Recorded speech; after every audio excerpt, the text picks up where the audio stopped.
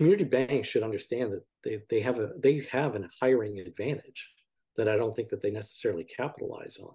There's folks out there that would love the opportunity to roll up their sleeves and move an organization forward in a very meaningful way. And I think for some reason we don't always tell that story well, or we don't even pursue that talent thinking, well, they'll never come work here. And I think that's a huge miss. Welcome to the Operate Podcast, where we give you a behind-the-scenes look at company building from the perspective of the builders themselves. This is how we operate. Welcome to the Operate Podcast. I'm Kerry Ransom. Today's episode is sponsored by BankTech Ventures, the first strategic investment fund designed by the community banking industry for community bank innovation and investment. BankTech identifies leading products and technologies for community banks and works with the founders and management teams to maximize the impact for community banks and their businesses. If you're a bank looking to innovate and invest in the future of your bank, or a founder who wants to work with community banks, reach out to BankTech Ventures at banktechventures.com. My guest today is Sean Willett, who is Chief Administrative Officer at 5 Star Bank, a multi-billion-dollar community bank based in upstate New York. Sean leads corporate strategy, innovation, technology, and several other things, but we're going to have a ton of fun talking about those topics. He's been in the financial technology and financial services industry for 25 years, having also been at Fiserv, JP Morgan, and Morgan Stanley during that time. Part of why I love Sean is he's super thoughtful about the future of banking, including the challenges that incumbent banks have in adapting and transforming to the changes in front of them, and also recognizing the opportunities that they have. And as such, we'll talk about how he came over to a community bank from some of the bigger incumbents that he was previously with. He's super passionate about technology, but also customers and competing to win and serve them well. And I think it's that combination that I just so appreciate. Sean, I'm super happy and excited to have this conversation. Thanks for joining. Thanks for having me, Kerry. Really, really appreciate it. Absolutely. So it's been probably 2 years now that we've known each other. And I just always enjoy the conversations, the collaborations, and even sort of challenging each other that we often have. I'm curious, though. I mean, you're a banker.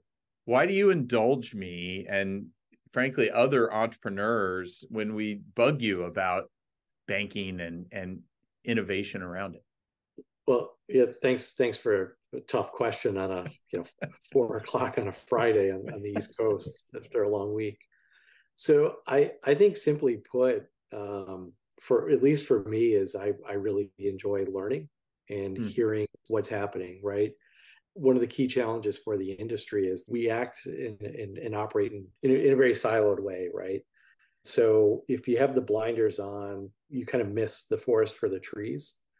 And so for me, it's really about what's happening and is there an opportunity for us to better serve our customers? The way that I think about technology and innovation, especially relative to the bank and the customers, is it going to help us, either acquire and retain customers? Is it going to create some level of efficiency, or is it going to unlock new revenue opportunities for us? And so I think to do that, you have to really understand what's out there versus what you're typically spoon-fed from, incumbent third parties that you're already working with.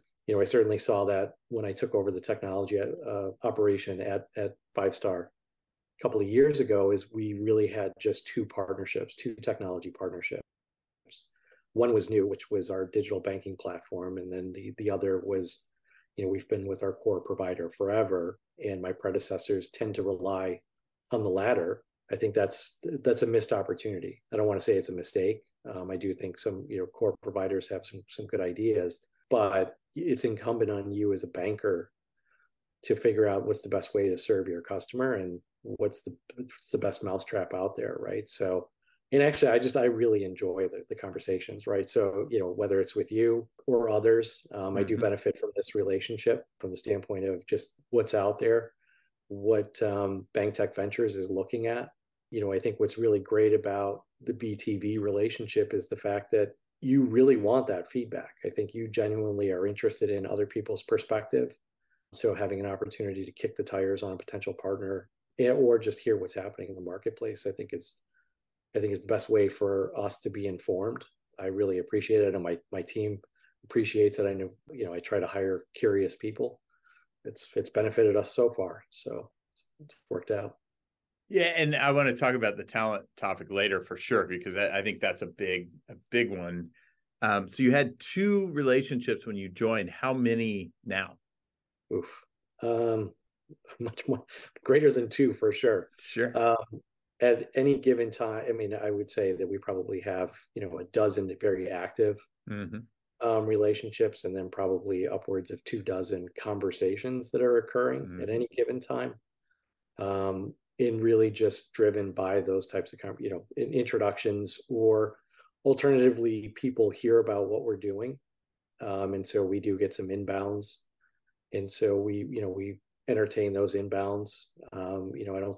I personally don't think of myself as the smartest person in the room by any stretch. What I say about myself is that I'm clever and I can connect dots. Hearing what other people are doing and why they think there's a value proposition to customers, I think is important, right? And I think it's important to bankers to be open to those ideas, which I'm not sure that all of us are, right? And I think that's why some of us are in different positions grappling with the current landscape is. And I think it's almost a wonderment to say, what should I be doing? But they don't necessarily know how to go about the what, right? And I think the what for us is really those conversations. That's super valuable. And I think great perspective that you're probably not going to be able to operate a modern bank with only a couple outside vendors. It's become a much more complicated business, particularly as it becomes totally digial. Yes. Yeah. I agree 100%. I think it's also an element of risk management, right? So it's allowing you to hedge risk, right? That's right. So, spread the risk accordingly, let people do what they do best, whether it's people on your team or alternatively your partners. Yeah. Great perspective. Okay. So we're 2/3, I guess 3/4 of the way into the year now. It's been a wild year in banking. Just curious, doing a pulse check, how are you feeling particularly about community banks and community banking right now, given the year that we've had? Yeah, so I guess I potentially would have answered that question differently back in March. Exactly. Versus today. Personally, I'm optimistic. I'm realistic, but I'm optimistic. I think that we as a financial institution, in conjunction with our board, our management team, recognize the challenges on the landscape, and as such have taken the requisite steps, midterm or short term, I should say, but recognize that the strategy that we're employing to a great degree should help future-proof us on a go-forward basis. So, strategic, throughout the course of this year, there's been many conversations on how to respond to the market. I don't want to say it's a survive. I don't think that we certainly weren't at risk. We didn't see an outflow. We were very proactive in customer conversations across all the lines of business, fielded questions from consumers about what was happening, with SVB and others, and would there be a knockdown effect on the bank? And so we took those steps, and then we thoughtfully looked at our strategy and said, okay, given the marketplace and the challenges, the funding challenges, pressure on NIM, et cetera, what are we doing? And does it make sense? And made some adjustments. But what we've laid out is a very thoughtful strategic plan. We go through an annual exercise, as with our board of directors to look at our strategy and make adjustments. Those ideas are stress tested by the board, I think in a very thoughtful and productive way. And so we never lost sight of, we established a big, hairy, audacious goal for the organization. And we're remaining true to that course, but we're making some adjustments, right? We know that we need to get better at deposit acquisition. That's not a 5-star challenge. That's an everybody challenge. Cornerstone published something I think that was really interesting earlier this year, that 47% of checking accounts opened, right, were opened by non-bank and fintechs, right? And so we look at it as, okay, we can fight for the 53% with everybody else, including the big four, and credit unions and other community banks, or alternatively, we can have a strategy that allows us to go after the 100%. Mm-hmm. And so that's where we look at banking as a service, very complementary to the franchise, helping us bring in lower cost-effective deposits, and then being able to deploy that into relationship lending, allowing us to stay in the game when others are not, right? Mm-hmm. As we know, we're seeing the credit tightening, and we're able to continue to stay in the game and serve clients and acquire new clients. So that's really encouraging, and that's how we're able to explain how banking as a service is complementary to our roots as a community bank. But yes, I mean, I'm optimistic. I know what some of the things that we're working on, and it'll make it better for our customers in footprint and beyond. So, but mindful of what's happening. I think the Federal Reserve has a tough challenge, right, to navigate a soft landing against the backdrop of a couple of strikes, with Kaiser Permanente out on the West Coast and the UAW. And then, obviously the turmoil in Congress, I suspect that, or in the House, I should say. And I suspect that there will be a government shutdown at some point. So I think it's, we need to be mindful of all that and course correct where appropriate. Yeah, so such a good foundation. I can go in a bunch of different directions from here. I mean, one thing I just, in the course of banking, I think your process, that strategic plan, annual revisiting, I'm curious your perspective there as you think about just all the things you just said, like the pace of disruption change seems much more frequent than annual these days. Have you guys made any changes midstream because of what's happened this year to your strategic plan? Do you think those planning and execution cycles should be shorter? How are you thinking about that in the face of all the craziness that we're living in? Yeah. So there's a lot to unpack there for sure. So I feel like I should pull out a piece of paper to keep up with you there, Carrie. So I wouldn't say that there would be, at least at this point, there's been no major course correction, right? So that's one. Two, we constantly review all of our lines of business to ensure, one, it's in line with our risk appetite, but two, is it in line with the financial targets that we've put in place, right? And I think the majority of the bank looks at it from the standpoint of, if it doesn't make sense, then we shouldn't keep throwing good money after bad, right? And so I think everybody's open to that. I don't think anybody takes any one line of business personal in that regard. Second, while we have a 3-year strategic plan, the reality is it's an annual update. And then there's, within the course of the year itself, we're actively checking in on our strategy. But one of the key takeaways for this year, to your point about frequency, is really looking and saying, okay, what is our value proposition to the customers that we want to serve, or clients that we want to serve? And then how do we stop doing the things that are just okay to good and focus on the things that we want to be great at? As we were discussing earlier, we try to be all things to all people, or all customers, right? And I think in some ways that's just the genesis of banks, right? That's right. Particularly community banks. Yes, like I feel like I have to serve everybody, and I think that's where fintechs and non-bank financials have an advantage, right? Because they have a value proposition to a very specific customer, and that is magnified around customer acquisition, right? I mean, that they do a great job at attracting those customers to their value proposition. And I think we need to look at it the same way. We're not there yet by any means, but I think that as an industry, that's the way that we should be thinking about it, because it allows you to shed a lot of that legacy weight. And by weight, I mean just like tech debt in physical spaces that we're operating in, et cetera. And then it allows you to repurpose your people into doing what they do best and meeting the needs of the customer, but maybe a much more hyper segmented version of that customer, right? But you would argue that the value is far greater in that regard. That's right. Well, and I think one of the things that earlier this year highlighted, let's particularly focus on the commercial side of banking, is you had some banks that had massive amounts of deposit concentration and uninsured deposits, obviously, but their customers were very comfortable for a variety of reasons and just having all of their money in a single bank. And I think that is probably forever changed.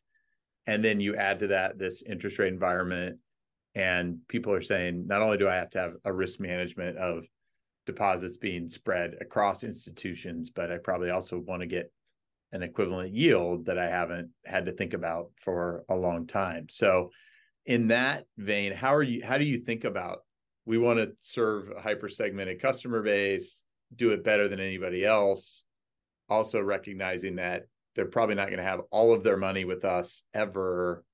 And we want to, do what we do great. How do you, in your mind, reconcile some of that to say, hey, we still can play this very strategic role, but what may that look like? So, and I'm laughing just because, again, it's like this is a thought exercise for sure. So I think there's a couple ways to answer that. One, I think going back to the comfort of having all of your eggs in one basket until they weren't comfortable, right? That's right. And I think that what happened in the marketplace, in particular with Silicon Valley Bank, was probably unique circumstances for sure. For sure. But to your point, look, people engage with us as banks because they trust us. Mm-hmm. And I'm not sure that we always capitalize on that trust relationship. And what I mean by that is that if somebody trusts you, you really should be providing that value add feedback to them, right? So you may not have the best product or solution that they're looking for, especially if you think about cash management or treasury management services. That typically is not an area of strength for most small community banks or smaller community banks. But if you have the right tools, you're certainly aware of what the customer client is trying to do, you can direct them to a partnership or an alternative that you may not necessarily generate immediate revenue from. But I think you've strengthened the relationship more so with the customer. Totally. And I think that's a great example, right? In terms of, just doing that treasury management, treasury liquidity services as an example, right? So having a partnership with somebody else who can provide that outlet, you're the single pane of glass into the customer and what their needs are. And then being able to convey that as a two-way pane of glass for the CFO of a commercial customer, I think there's immense value there. Totally. And I think we're fearful to do that because we fear that if we introduce somebody new into the equation, somehow that's going to disintermediate the relationship. But the reality is that, if we look at what's, small business in particular, even just SMEs, small to mid-sized enterprises, that's happening already. Mm-hmm.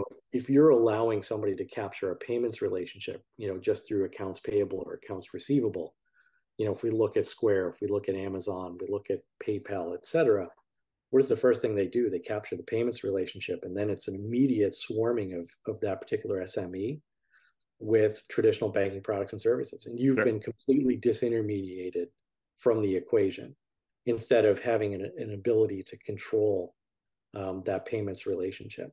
So kind of where I see banking going, and this is just one guy's opinion, is that the banks that survive will be the banks that can quarterback that relationship, whether through their own products and services or through third-party relationships with financial technology firms or otherwise. Well, I think back to your point, you start with trust. And if I trust you, and I know it's not just about you selling me whatever you have, it's if I trust you to help me solve my biggest problems, because to your point, it's not single product needs that the customer has. Their complexity is increasing as far as financial tools and financial services. So if you can be the provider of the greatest visibility and data around that, then you can probably help me construct the best solution set. The bank is certainly going to participate in some part of it, probably at least the part you do best. So yeah, it's great. I think in the back of my mind somewhere, we had at a prior institution, our core values, two of the four, one was putting the client first, right?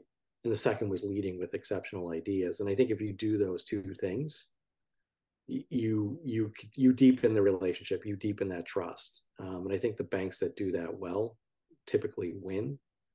And if somebody leaves because they're rate chasers or for some reason that is, what I would consider commoditized, that's probably not a client long term that you really want to work with, right? I think that they might have been looking at you because you provided cheap access to your balance sheet, or for some other reason, and then if they're moving because they can get 25 basis points elsewhere, that's not a value laden relationship in my mind. Yeah.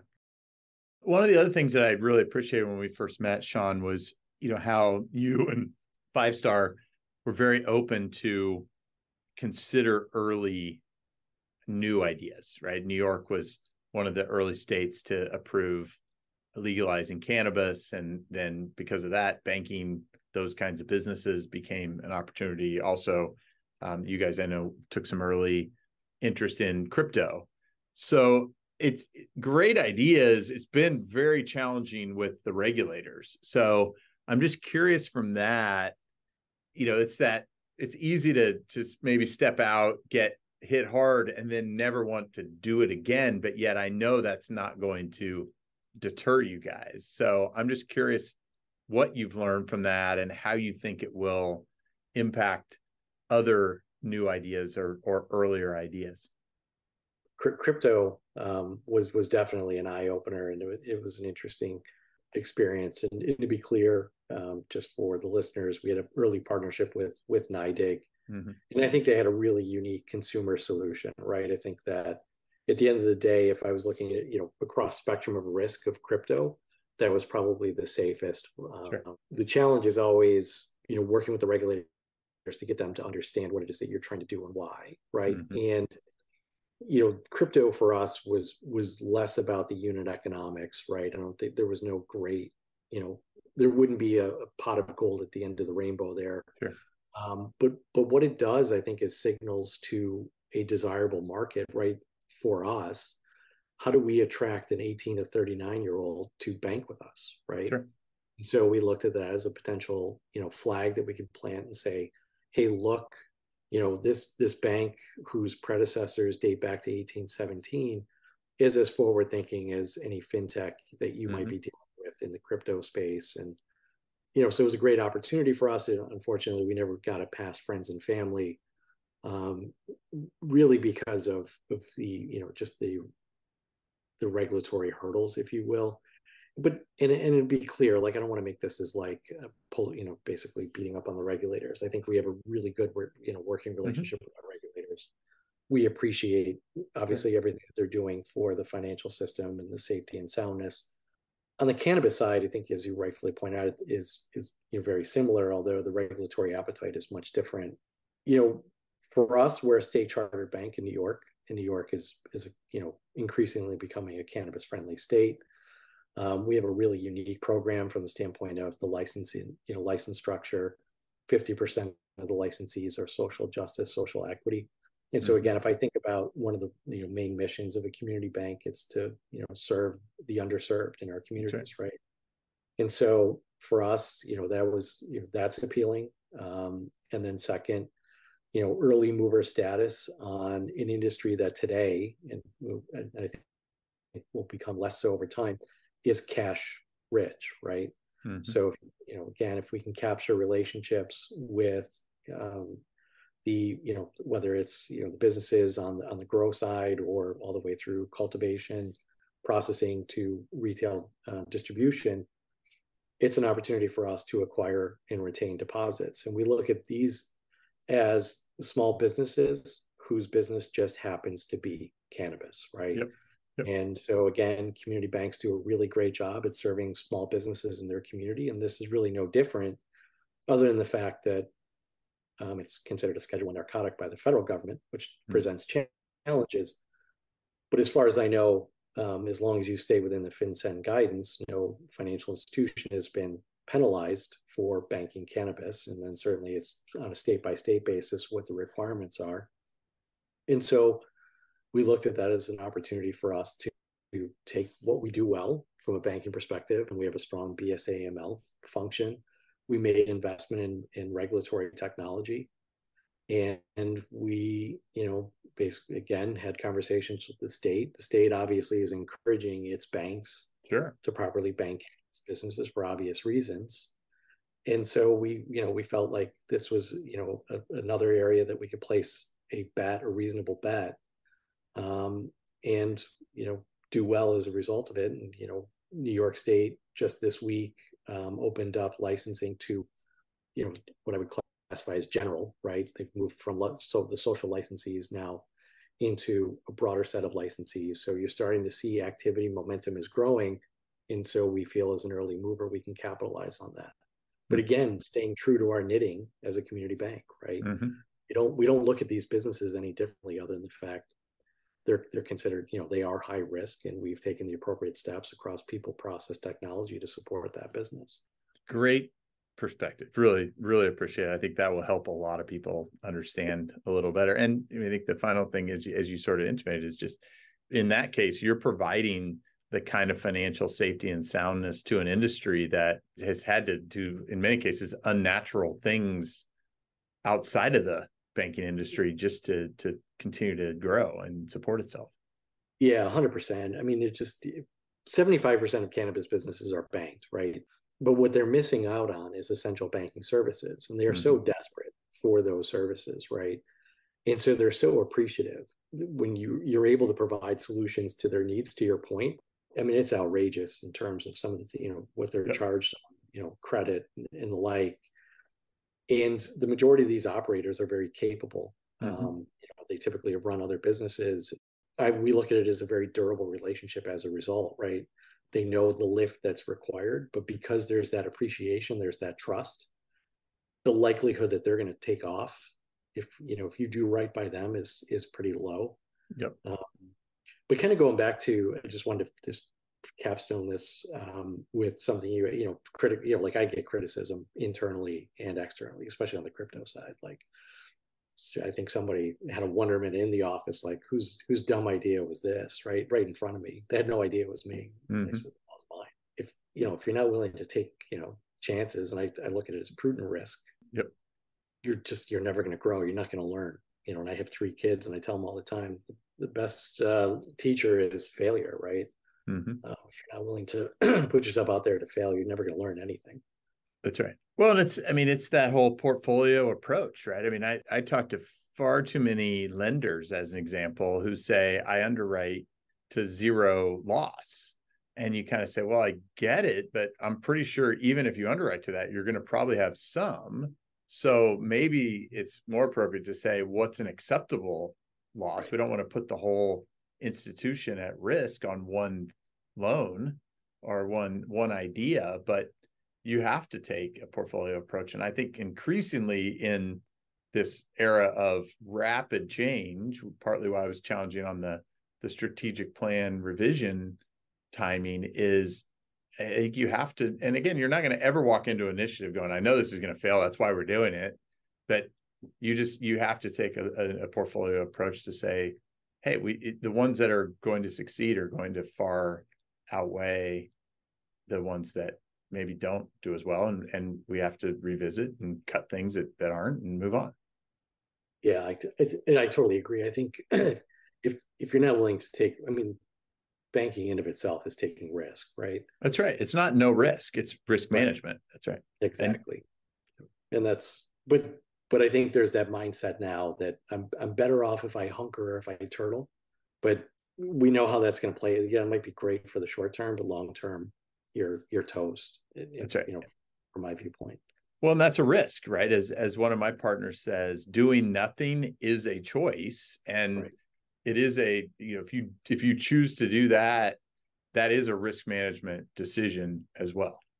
I think, yeah, but I think that to that point, I think it's an existential. You're taking an existential risk in that regard.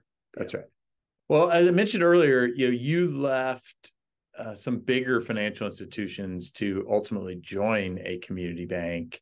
I have the reasons why I've gotten into doing what I'm doing now to work with community banks, and I have such a heart for it. I'm curious, what really attracted you to make that jump to a smaller, more nimble institution?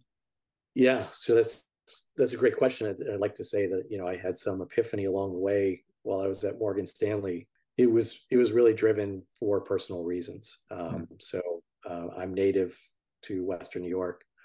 When I left, I didn't at any point think that I was going to be back, quite honestly. And my wife had moved back a year prior. I was commuting every week. I was on a Monday 5 a.m. flight, Thursday night flight home. And that gets old, right? And I had three young kids, and I was an absentee father, and that certainly weighs on you.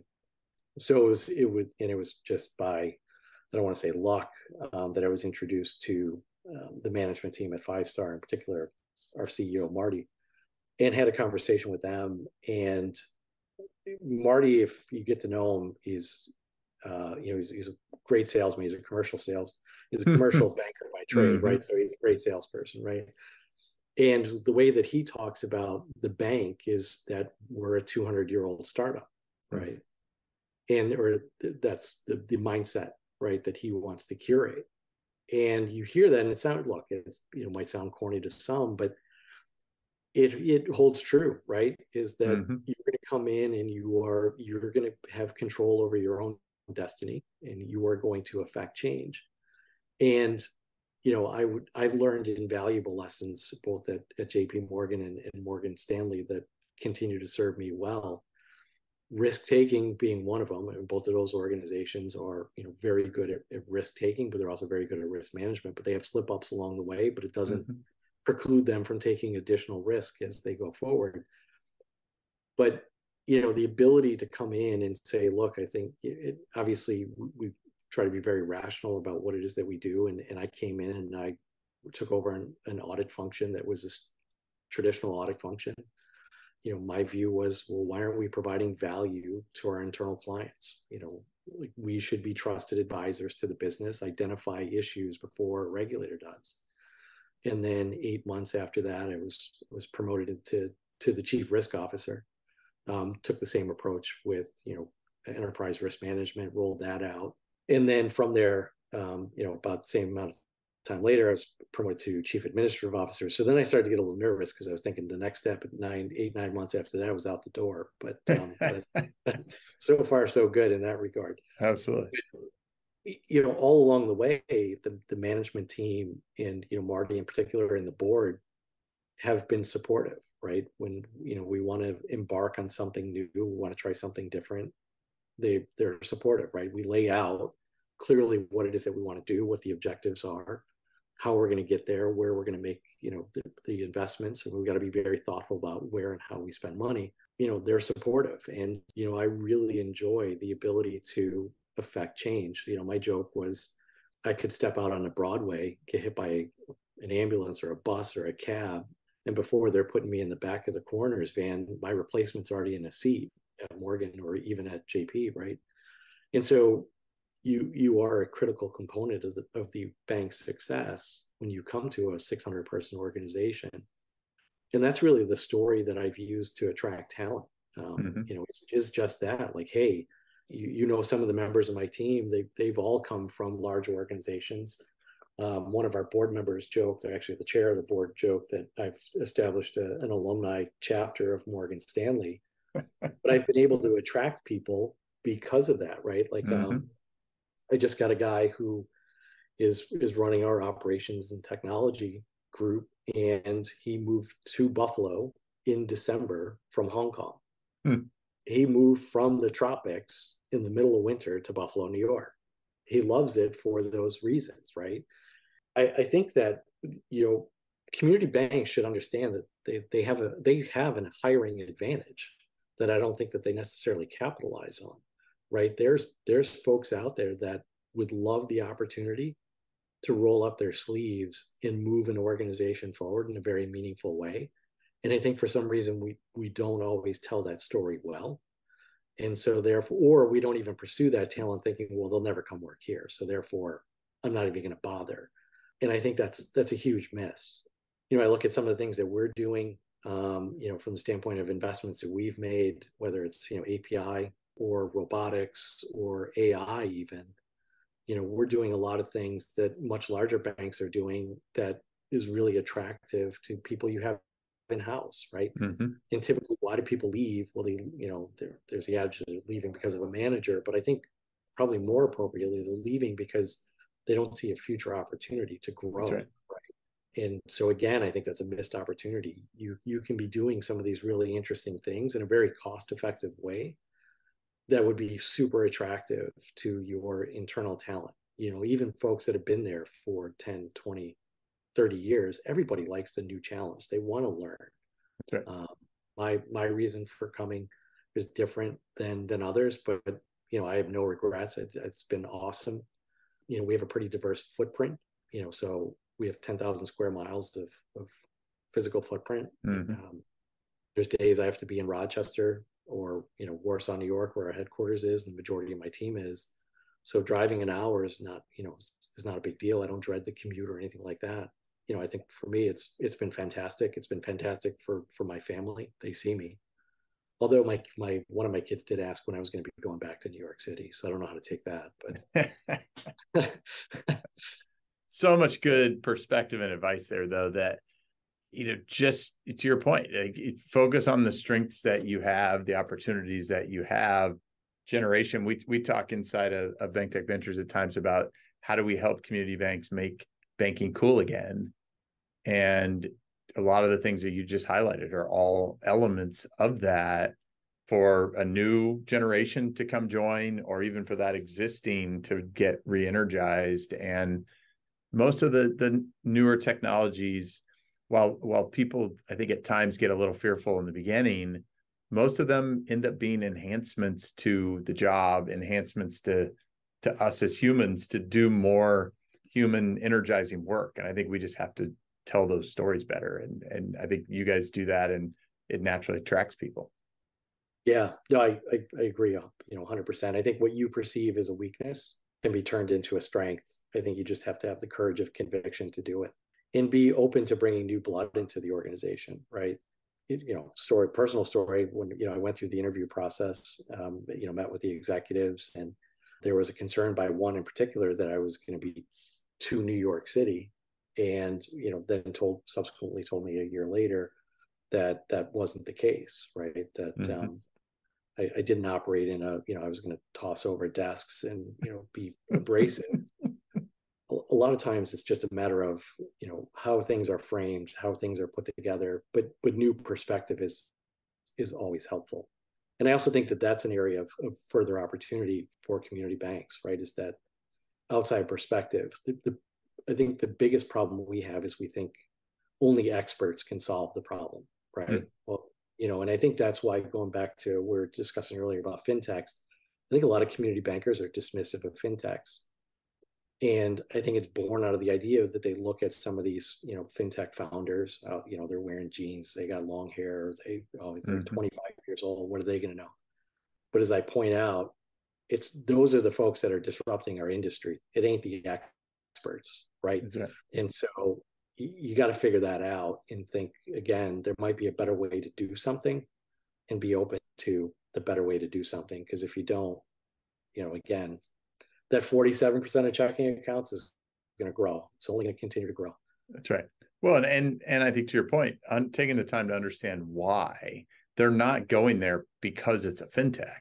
They're going there because somewhere they're perceiving a better solution to the problem that they have, which may or may not be true. And so understanding that as a competitor, which is part of what I love about you, is you want to compete. And I think part of it starts with that desire and willingness to say, we can compete here. Yeah. let's talk a little bit more. We've talked about kind of the community banking industry writ large.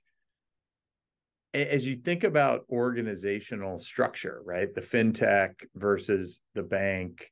I've been in a couple pretty significant fintechs. I know what our organizational structure looked like, and we had pretty much every banking function inside of our company, but also a lot of functions that you don't typically see inside a traditional community bank.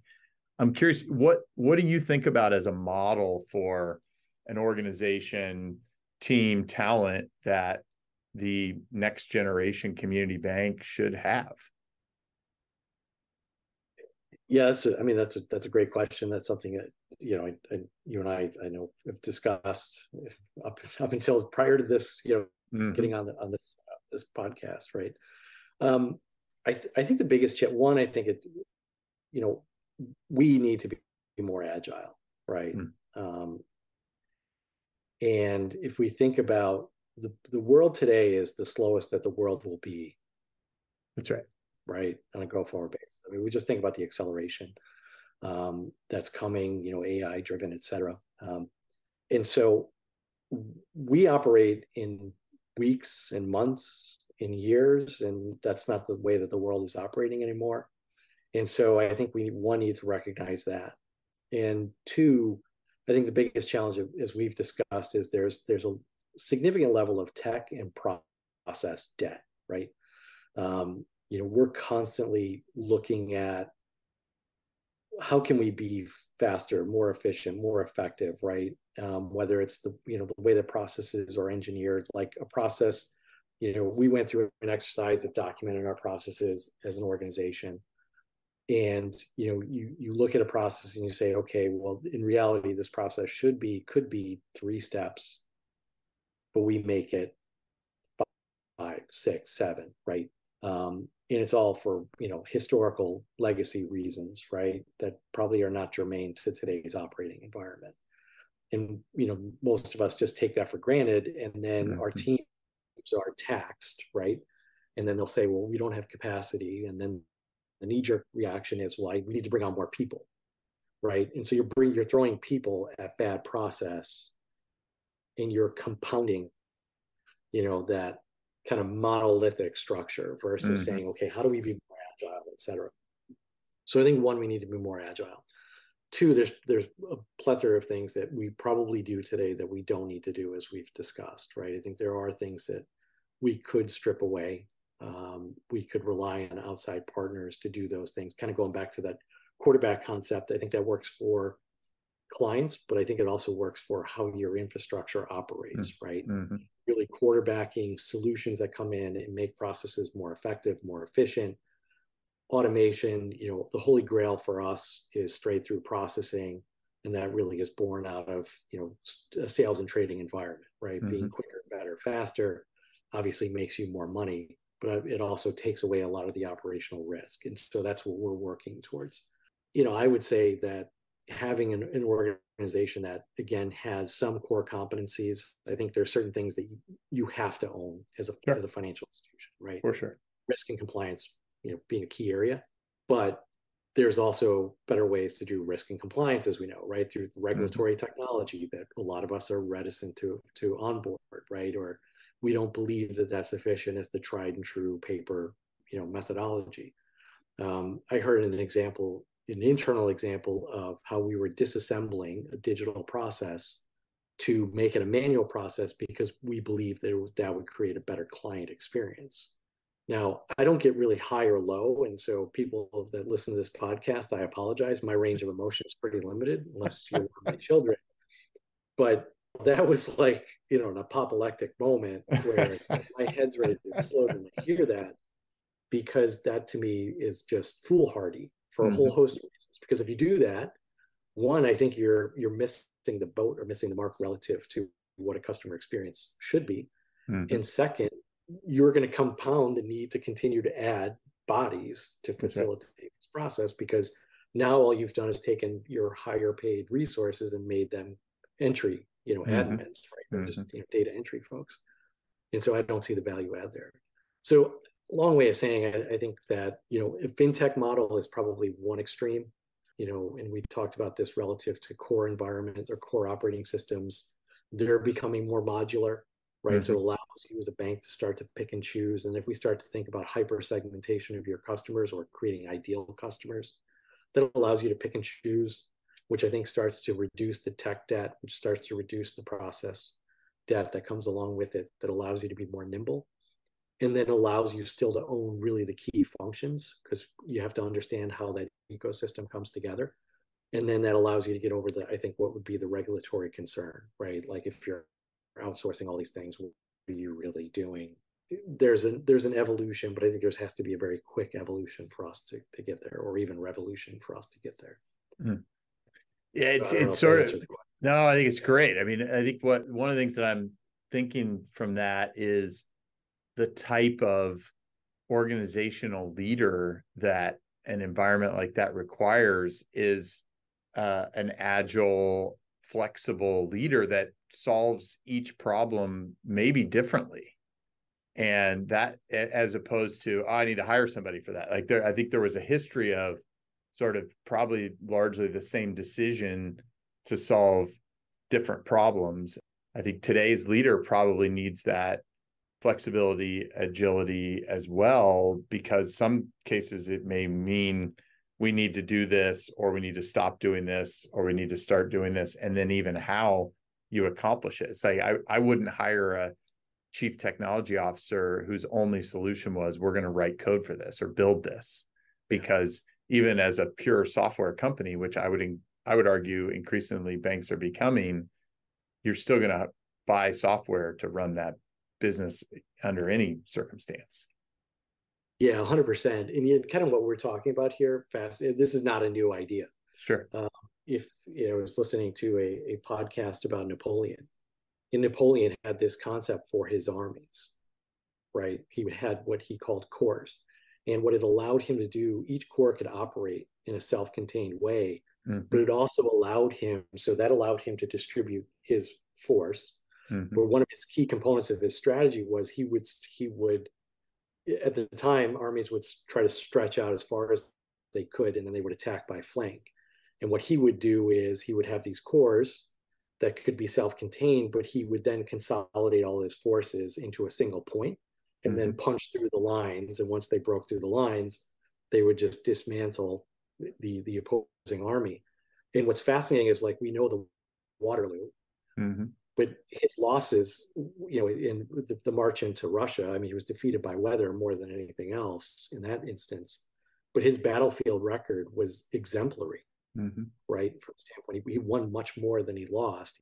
But the one time that he assembled a grand army, that was a massive failure. And then at the Battle of Waterloo, he actually abandoned the strategy that was successful for him. But nonetheless, that whole idea of these, modules that you can pull together to meet the needs of a customer or take competitive advantage of a situation, in my mind, is what we really should drive towards. And what we're talking about is that you can kind of snap together what you need, take advantage of a market. If that market dissipates or is no longer, competitive, it allows you to disband quickly and then snap together additional modules. So in my mind, as we're discussing, that is, I think, a true agile organization that can operate as a regulated FI. Yeah. And I think just that as a capability too gives you such a different way to engage with customers. And we know that personalization of financial services and advisory is only going to increase. It's going to be, again, about the customer. The ones who know and can serve that customer best and most personalized are likely going to be the ones to win them and keep them. Yeah, and totally agree. And I think in that quarterback concept that I mentioned earlier, right, is the data, right? Controlling the data, controlling the information. That's right. More importantly, being able to develop insights off of that to take advantage of a situation or an opportunity. Absolutely. Well, Sean, we're definitely running up against time. This has been so fun, as I knew it would be. Last few questions. So first, as you think about just your own growth on an ongoing basis, what habits or things do you do to just invest in yourself for your own leadership and personal development that keeps you going? Conversations like this, exchange of ideas. I love to read, big fan of podcasts. For me, my place of sanity is actually sitting on a lawnmower on Saturdays for a couple hours and listening to podcasts, and whether they're, business focused, financially, economics, or even history and lessons that can be learned there. Mm-hmm. I really, and that for me is one, it's relaxing too. I think it's a source of opportunity to learn from the past in the case of history, and then what could be applicable. As I mentioned, I try to be a learner, a lifelong learner. So I've continued, whether it's certificates or advanced degrees, and then tap into the peers and cohorts that come out of that, right? I think which are fantastic opportunities and tend to be cross-sectional from an industry perspective. So what's one thing that most of your banking peers wouldn't know about you? So a lot of people don't know I'm actually a professionally and classically trained French chef. When I received a degree from the French Culinary Institute in New York City, I did that at night. That's awesome. I got to stage and work in some really cool restaurants with some really, impressive chefs. So that's not something that I necessarily talk about, but the application to what we do, being able to work in a heated environment, being able to work quickly, but follow instructions. I mean, if you think about, the way recipes are constructed, something I enjoy. It's something that I don't have a ton of time anymore to do, but maybe someday I'll go back to it. I always, talk about opening up like a roadside barbecue or something like that. I love it. But yeah, I don't, it's people who know me certainly know. But as far as community banking peers and the like, that's not something that, most folks readily know about me. Last question. If a fintech or a business is talking to you and they find out you're at a community bank and they say, why would I want to work with a community bank? How do you address that? Maybe it's luck. I haven't run into that situation, to be honest with you. I really believe, the majority of fintechs actually prefer to work with smaller organizations. Mm-hmm. Because the value proposition is far greater to a community bank than it is to a super regional or big four, right? Mm-hmm. Likelihood you're going to be able to work with a member of the big four or JP Morgan is, probably, slim. And if you do, it's probably because they have an ulterior motive that they're probably they're going to make an offer to buy you.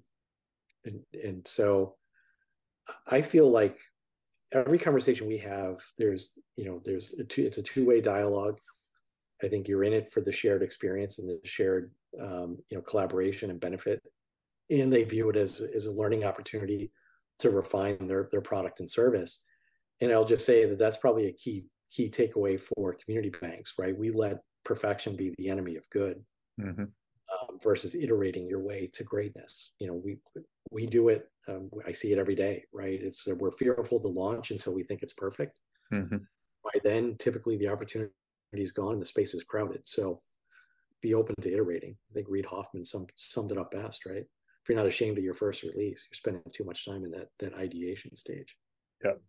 Oh, it's great feedback. Well, Sean, thank you. I knew this would be a super fun conversation, and it was. I so appreciate you're willing to speak your mind. You're willing to lead and be a leader in community banking, and I appreciate that so much, and appreciate the partnership. Thank you again for joining, and look forward to what's ahead for us. Yeah, likewise. No, thank you. I appreciate it. I appreciate our friendship and our partnership and collaboration. I always learn something every time I talk to you. So it's a win-win all around. So thank you. Thank you for listening to this week's episode of Operate Podcast. If you like this conversation, as a favor to me, you can rate us, review us, or subscribe, or tell your friends. You can also reach out to us on Twitter at Operate Podcast. Until next week, get out there and operate.